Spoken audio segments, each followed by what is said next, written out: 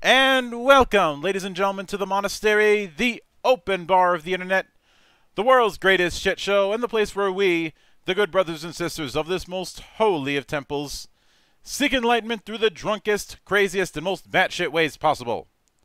I am your one and only gaming monk, better known as Mildra, and with me I have a returning good brother to the temple, previously the creator of Nerosity, now the developer of the upcoming weird fantasy romp known as Warpland, the one and only Gavriel Quiroga.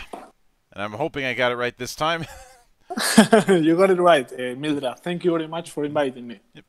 So, how are you doing in what is ostensibly warmer climate than what I'm dealing with?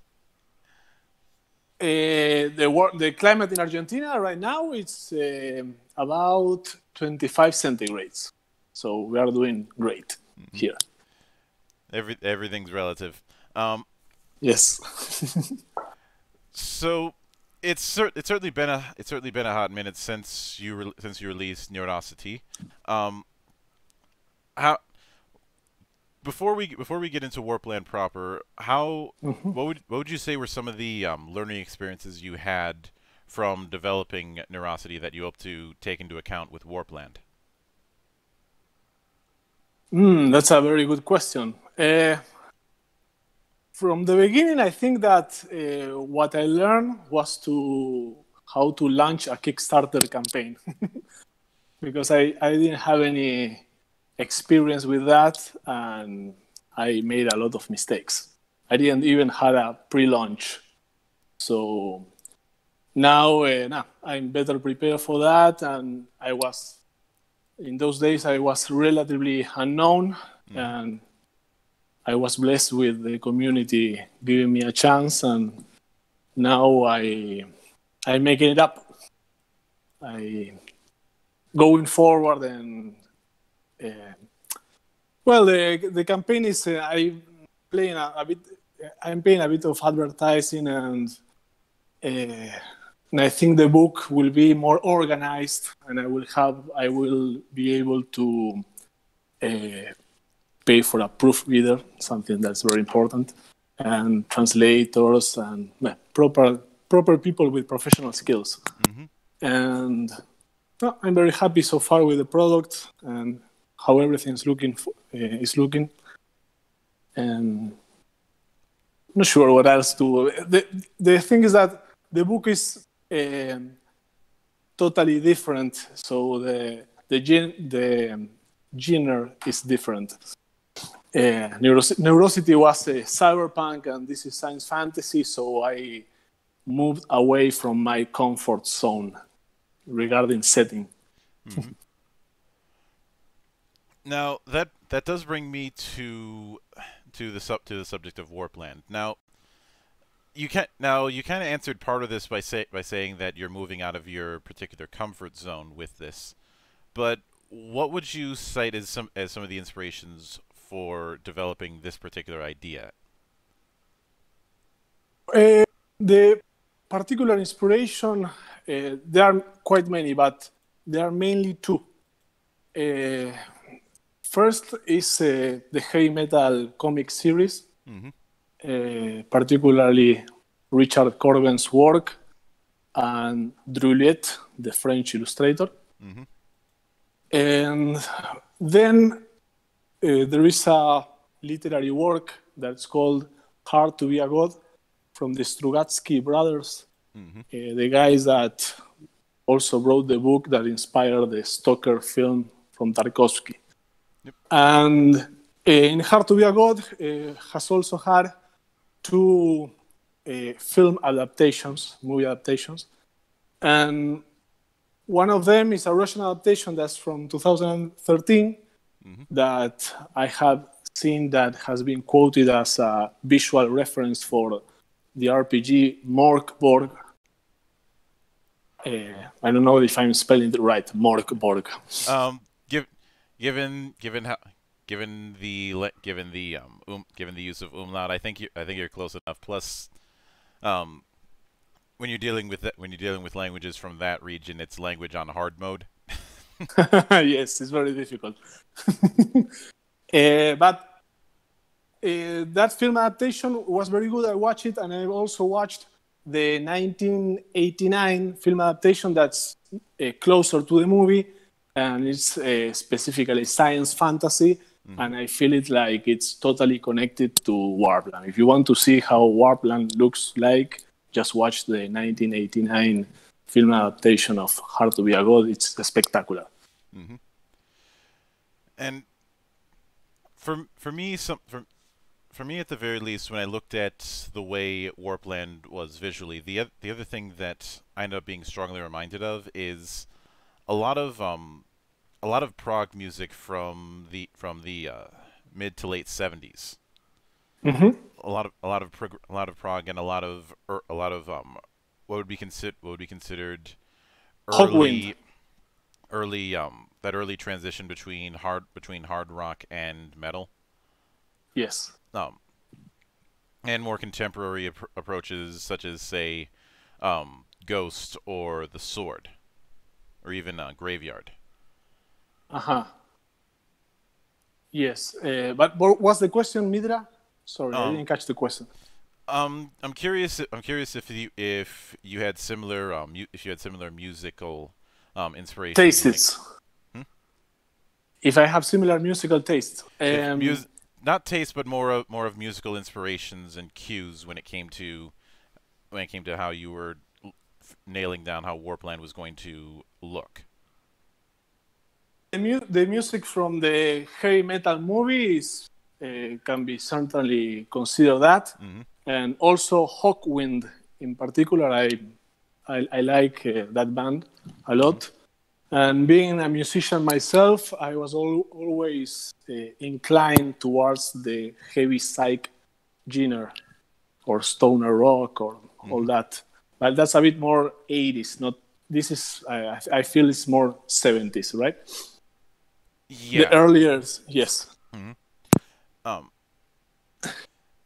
And when it comes to Warpland mechanically, what would be some aspects that are going to be similar to someone who's dabbled with Neurosity, and what's going to be different? It's going to be the mechanic itself. It's the same. It's a 2d6 roll under the attribute. And the main difference is going to be the combat is going to be a bit more dynamic. I proposed an initiative system based on the black hack that you basically roll wits. If you are successful, you go before the enemies, and if you fail, you go after. And I'm also proposing a damage included in the attack roll. That's a bit controversial, but I think it works out great. Yeah. Now, when it comes to the idea of damage added to the attack roll, what particularly do you mean by that? Because that's something I can take in a whole host of different ways. It means that you do the attack roll, and if you are successful, the roll dice themselves indicate how much damage you are making. The better the result of the attack, the more damage it will make. And that it's directly linked to the might stat. All right. You had said that might be controversial. Do you think that's because a lot of people are used to rolling damage after rolling an attack?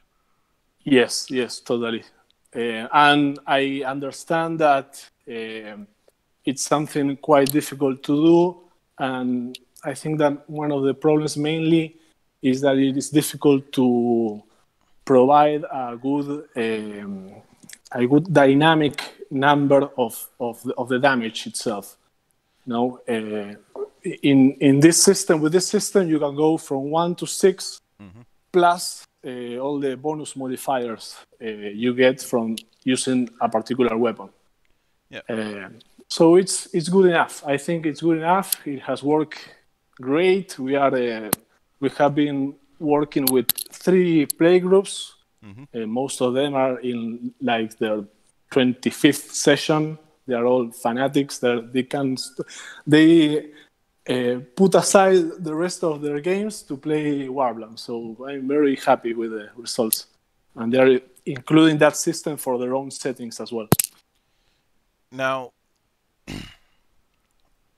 the way you describe it, now that I have a bit of an idea and combining that with the roll under approach that you use, I can kind of see where you're going with that approach to damage, where somebody would want to instead of trying to roll as low as possible, somebody would want to try and roll as close to the line as possible. Like blackjack, you need to get the closer you can to your stat number. Fading Suns does something similar with its victory point system. Oh, I didn't know that.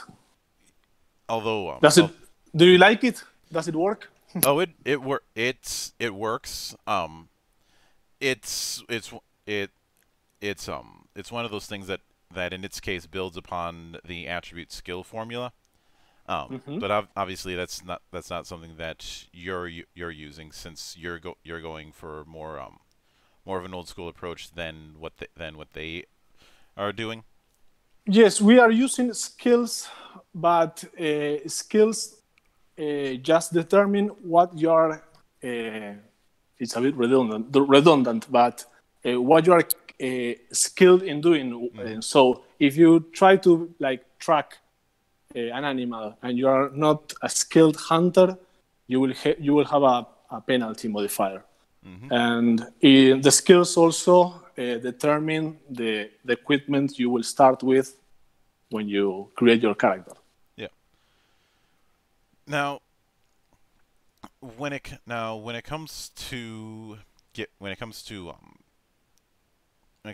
gifts, I mean, obviously with this you have the warp and the void, and I could kind of guess that it's somewhat analogous to the mental powers from Nerosity, but in what ways would it be similar mechanically? In what ways would it be different? And furthermore, what's going to be the difference between the warp and the void? It's going to be quite different from Nerosity. Nerosity does not have this type of thing. It's not similar to the transfer phenomena in Nerosity. Basically, the warp is the light, but deviated or transformed by the technology of the previous civilization that inhabited the world. They destroyed the light essence and it became the warp. That is like a very powerful energy that mutates everything it touches, and it lives in the sky. It's like it's on the center of the sky, because WARPLAND is like an egg, and the world itself sits on the inner layer of the egg. So the warp is like the yolk or something like that, if you can imagine it. Yeah. And so from time to time, it's like a big storm, and it changes everything in the landscape, the people, and mutates everything. And gifts from the warp account to mutations that are beneficial. Of course, you will also have mutant flaws, but the gifts are the beneficial mutations you can have. Like, I don't know, infravision, or maybe a tentacle arm, or a big size, or whatever. There are 20 types of partial mutations and 6 complete mutations, and then 20 mutant flaws. And then the void is like, well, it's pretty self-explanatory. It's the negative essence, or the energy that consumes everything. It started in an abyss that was created in a war in the previous civilization. And from that abyss that make like a crack in the egg, that's the world, on the shell, is there are like entities from the other side trying to communicate and pervert reality. And so they offer gifts to humankind. Mm-hmm. And these gifts are they work like spells or magics. And in order to use them, you need to spend a willpower point and make a lore check. It's very easy and simple. Mm-hmm. And when it comes to the other thing that I'm curious about, because I'm guessing this ties into it, is the matter of taint. Yes. I'm guessing that ties into people who decide to lean a little bit more towards the void. Yes. In order to be able to acquire a gift, you need to obtain at least 1 point of taint. Mm-hmm. There's like the void's essence in you. And that starts to transform some aspects of yourself. There is also a table for taint effects. Mm-hmm. Some people might have their own shadow that will conspire against them. Some people will have nightmares. Some people will have a voice that tries to convince them to commit minor evil acts. Mm-hmm. And basically, the taint can increase if you make if you get a double once or a double 6 when casting a spell, you will acquire further taint. And the more taint you have, the more profound the effects will be. Mm-hmm. Is it a you case can where... turn you can even progressively turn into a lich by acquiring taint. Is it a case where if somebody has too much taint, then then their character would become effectively an NPC? It can happen. I wouldn't say that you will lose the character, but it will be very difficult to handle it because you can be like possessed for a whole scene by a demon. You can have there is also one that you will start to fade away. Yeah, you may fade away in like 3 or 4 months. So something like you need to have a check on that, and it makes the players very respectful of the gifts. They don't want to use it too much. Only in special cases, because it's very dangerous to deal with the void. Mm-hmm. And when it comes to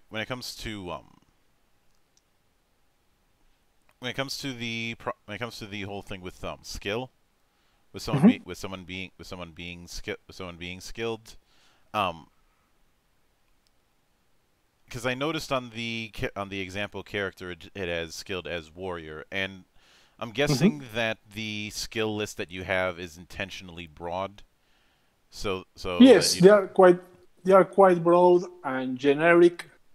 For example, if you're a skilled warrior, you're a guy that can maybe hint what are the numbers of an army several miles away. You will also be able to use a wide range of weaponry. If you're not a warrior, you wouldn't be able. You're not skilled at using a sword, for example, or not capable of wearing armor above light. Not capable of wearing light, medium armor or heavy armor.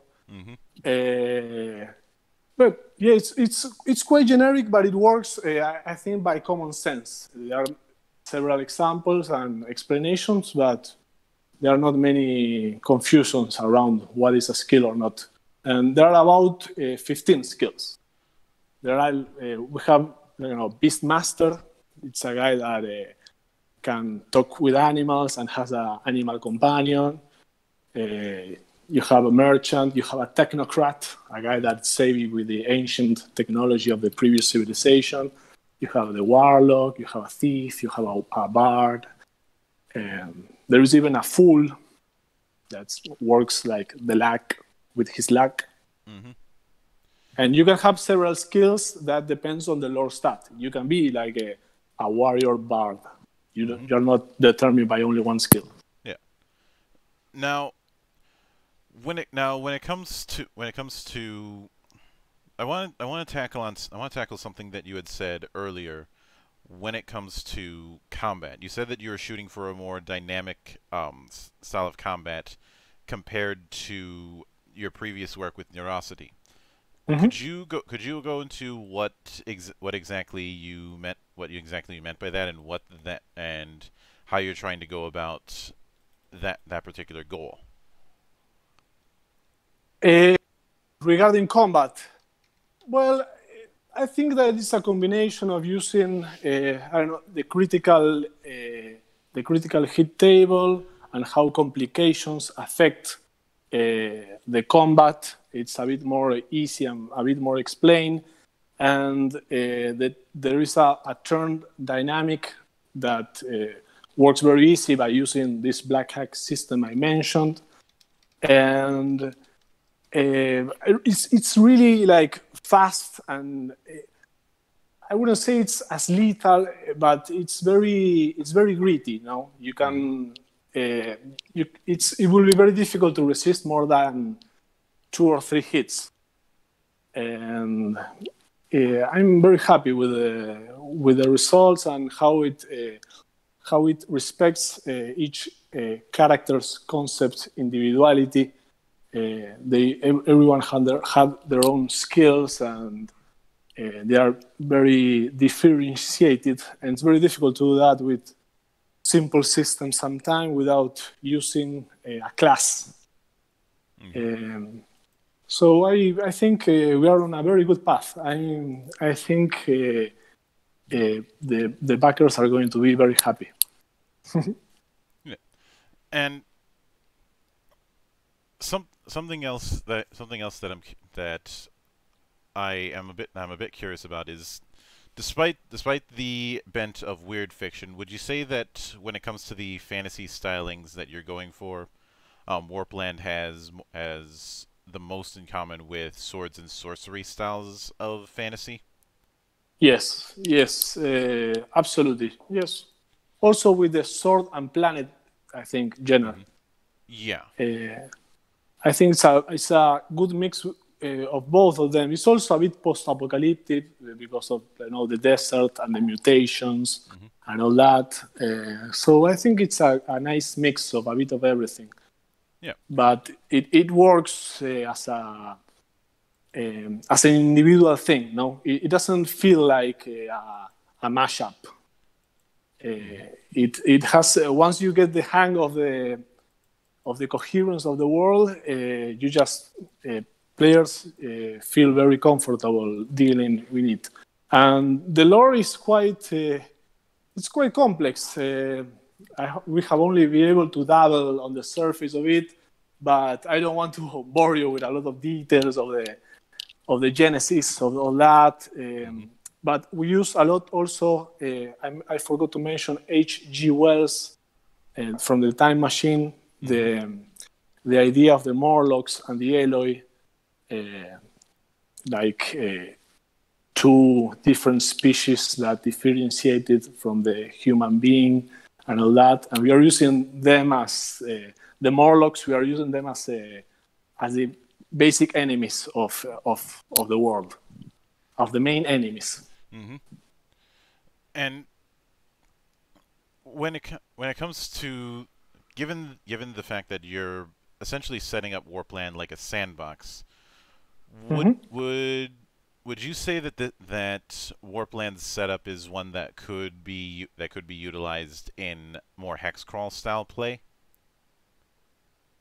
Yes, I even had the dilemma of making the map a hex crawl, but in the end I decided to go for a more abstract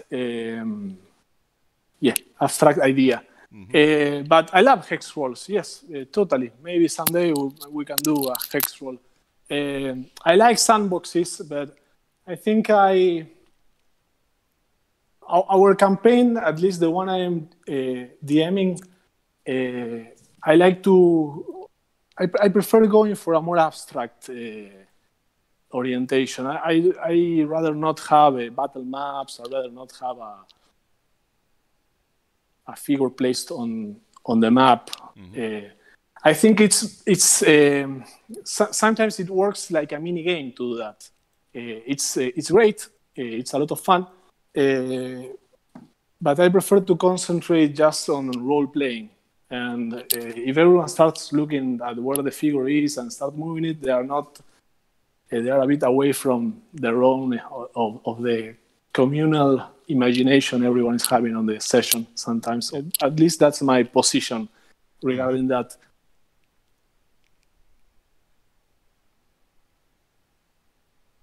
The map we made is I don't know. Have you been able to see it?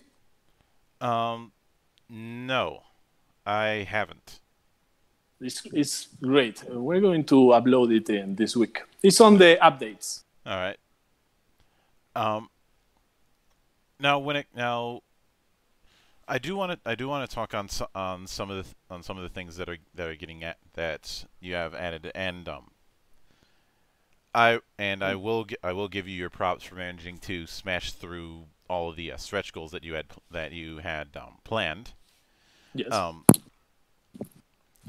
But there's two that I'm in particular curious about as far as their details. The first is the 3 adventures that you have planned: the tribe, the society, and the cult.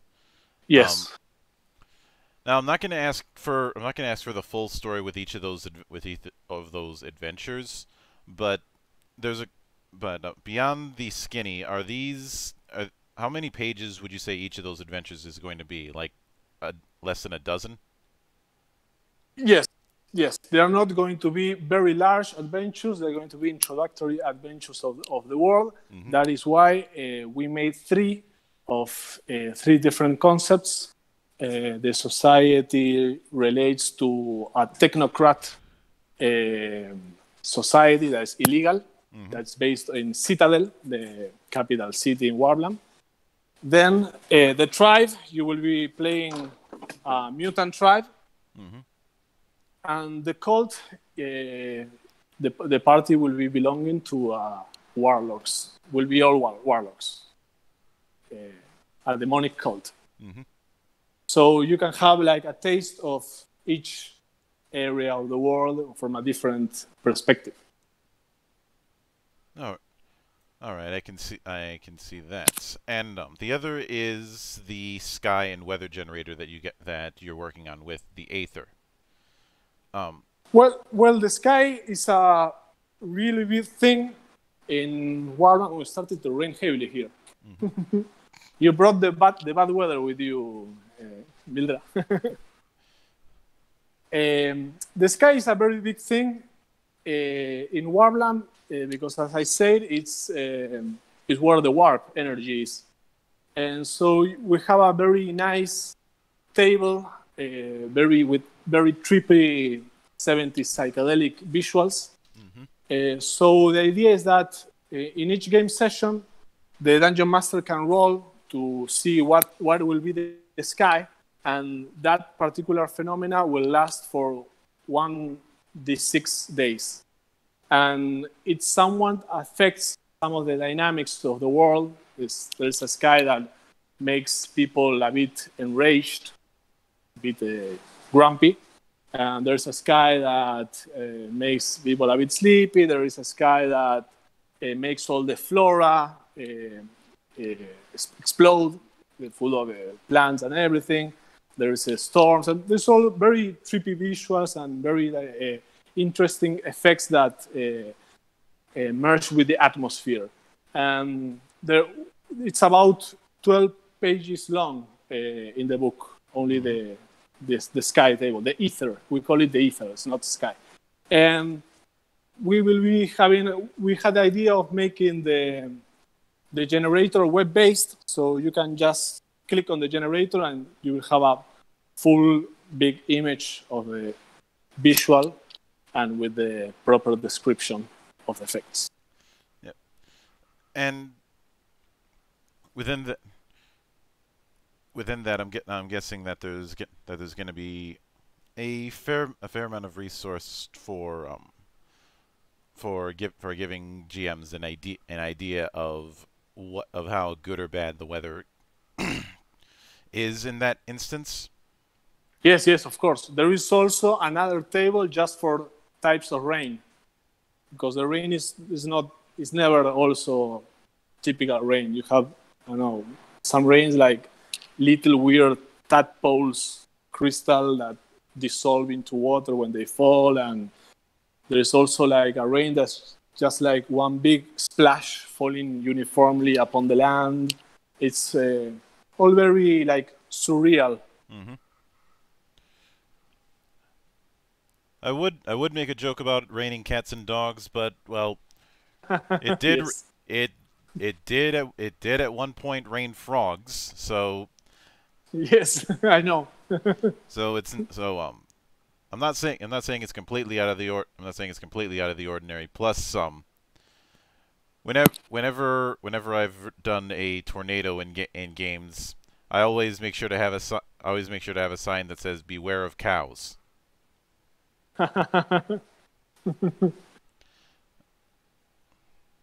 Or in some cases, if I'm going completely ridiculous, beware of falling anvils. Oh, that's a very strong wind. Well, I've seen what happens after certain kinds of weather, because I was fascinated by extreme weather growing up. I don't know, maybe it's because I'm in the Midwest. You know, smack dab in the middle of Tornado Alley. I think it's interesting how it is such a unforeseeable event sometimes, Mm-hmm.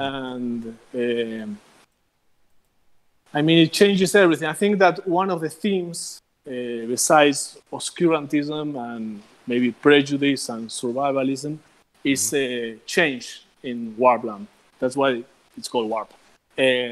So it's like a constantly evolving change, and people just they don't have anything to hold on to when everything is changing around you.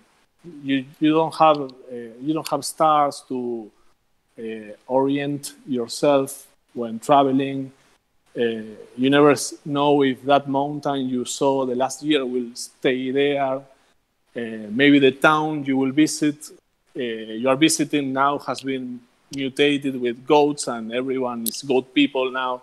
Mm-hmm. So I think that that goes very well with the sandbox approach of constantly improvising on that, and not and everything being so unexpected. Yep. Now,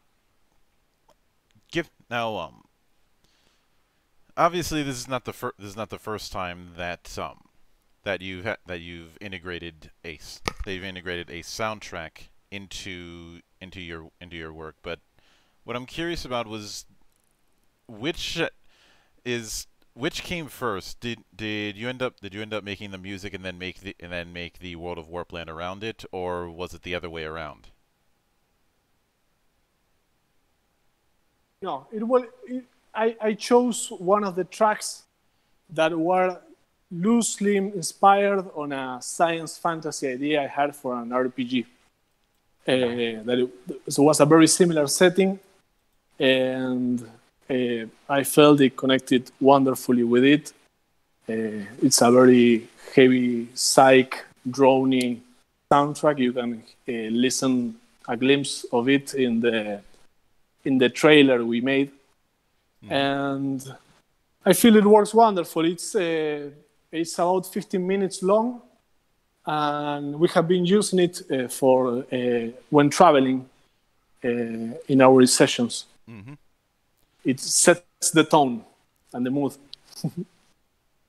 All right. Now when it comes to the Kickstarter exclusive book that you're adding on, the Forbidden Book of Tangible Reality. Yes. Is in what way? Now, sometimes I've seen other games put out a slimmed down version of their core book specifically for players and just refer to it as the Player's Guide. Numenera does something like this. Yes. Is the Forbidden Book in this case similar to that kind of setup, or are you doing your own spin on the concept? I think that partially it's going to be that. I call it like a data book, but it will also include like strange things like what are the name? Riddles. Riddles can be a big thing in WARPLAND. They are like a popular custom. There are also sphinxes in WARPLAND. The sphinxes are basically, well, the general populace that doesn't know it, but they are artificial intelligence that had survived from the previous civilization. So they are a bit like cryptic, and they work with riddles, and there's this very Sumerian and Mesopotamian theme also in the world. The very beginnings of mankind and all that. And so the book will include like hard data, like tables, very simple and in a very simple layout for players and to have it around the table. But it will also include some bits and pieces of odd stuff that are not included on the manual from the core book. And how many pages would you say that book is going to be compared to the core book? To be around 25 pages. 25 pages. All right. And whereas the core book itself, I think you mentioned, is going to be around 140. Yes. Roughly. We don't know yet. It can be 160 or 135 maybe, but roughly yes. Because we are still making it, designing it.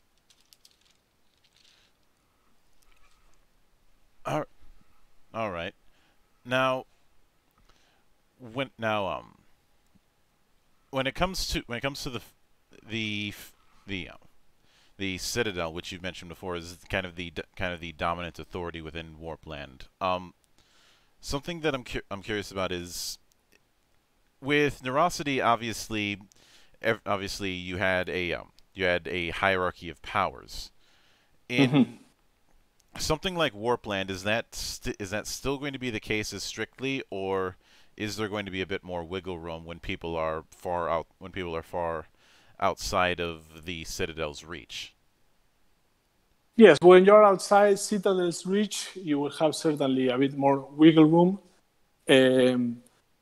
I think it's not, well, as I said, one of the main themes is oscurantism. So I think that the pressure comes mostly from this type of religion that follows a tenet. The tenet is the one that tells people, it's an ancient scripture that forbids technology, forbids knowledge, forbids knowing how to read and write, and all that thing, because the argument that these were the things that collapsed the world. So if we don't do them, the world will not collapse again. So that's the logic behind it. So yes, Citadel will be dangerous specifically for technocrats and also warlocks, because dark magic is also a forbidden thing. That happens in Citadel, but there is another region called Obsidia that is more dark arts oriented, witchcraft oriented, and so each region has like different feelings.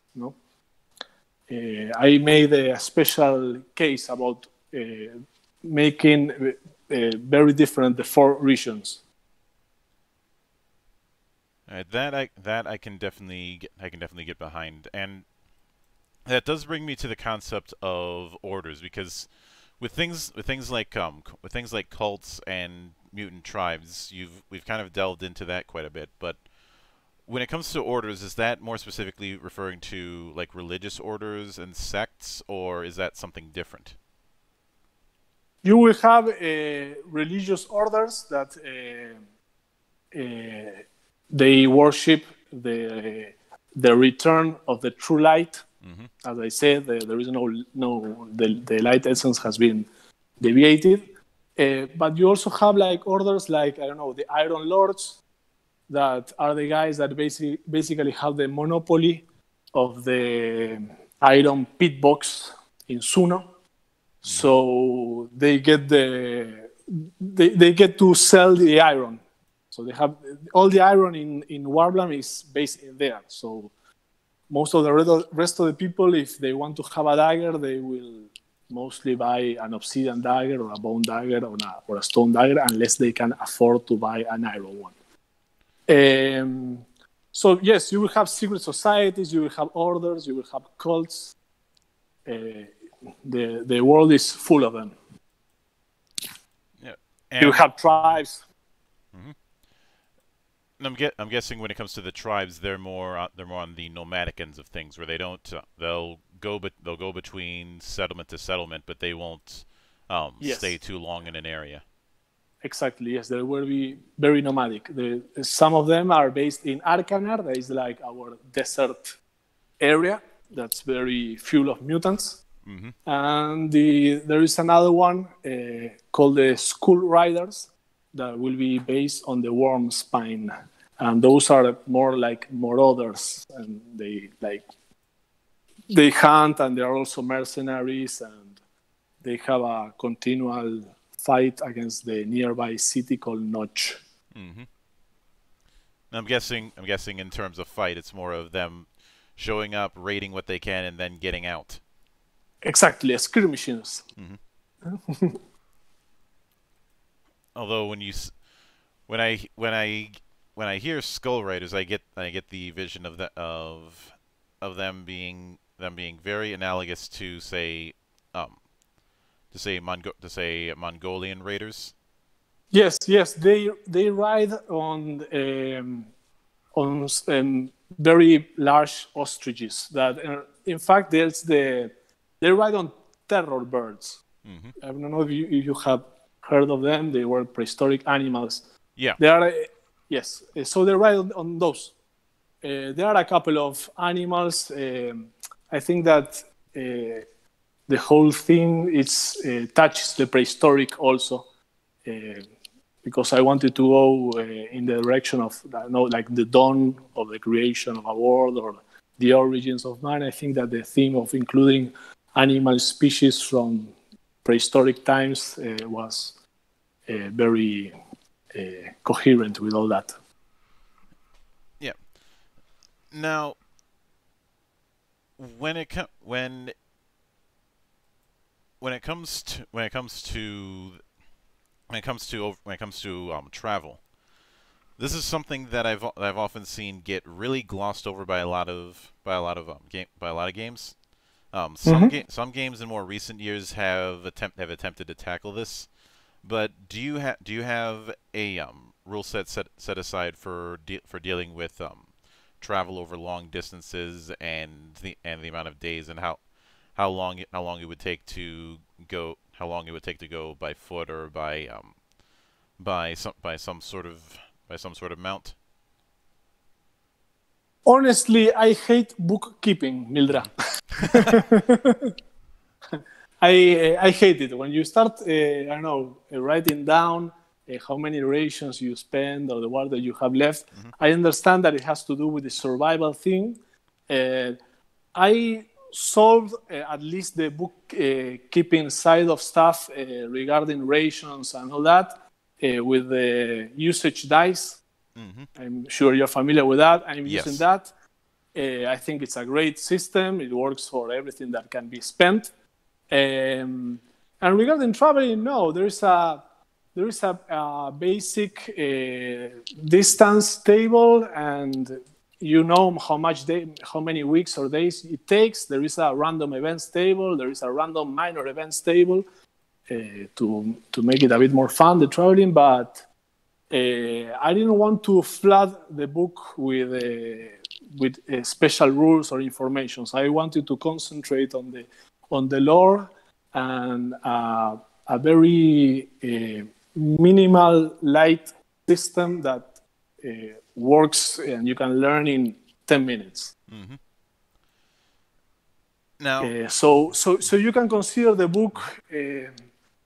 I think that's why I say in the Kickstarter that the system it's even optional. If you prefer to use your system, that's fine with me. I'm just proposing a system that works for me and my group, but you can perfectly consider the core book as an agnostic system to be used for your own setting or for your own world. I think one of my playgroups are even using WARPLAND as in their Morgborg campaign, but they are stating that WARPLAND is set 2,000 years before the two-headed basilisk came. So they are explaining that it will later came out from the void, and it will set the whole apocalypse thing and the end of the world. Mm-hmm. But that still hasn't happened in here, WARPLAND. They are going to the history of it. It works. I think it works. Mm-hmm. Now, I do want to give once again my congrats for how well it's done so far, because you had only asked for 1,400 and it's currently at 16.3 thousand with 22 days to go. How? What now? Once all the paperwork from the post Kickstarter part ends up shaking out, what do you see as far as the release window? I think the release window will be around the end of March, maybe beginnings of April. Truth be told, I am including a lot of things because of the success of the campaign. So that enabled me to hire a bigger team and make more stuff and produce a better product overall. So that might have stretched a bit, 1 or 2 weeks, my product. But no, it's looking incredible. It's looking great. I'm very happy. I have been working on this, Mildra, for the last 7 months. I quit my job to do this. So, so it's like all or nothing for me. All right, I can definitely see that. And I do wish the best of luck when it comes to seeing this through, and to make sure I don't end up jinxing. There we go. Let's touch wood. But yes, it has been a lot of work, a lot of restless nights trying to figure out a world that makes sense. I wanted to present themes that are mature or adult, and they are maybe not so commonly discussed or seen in some RPGs.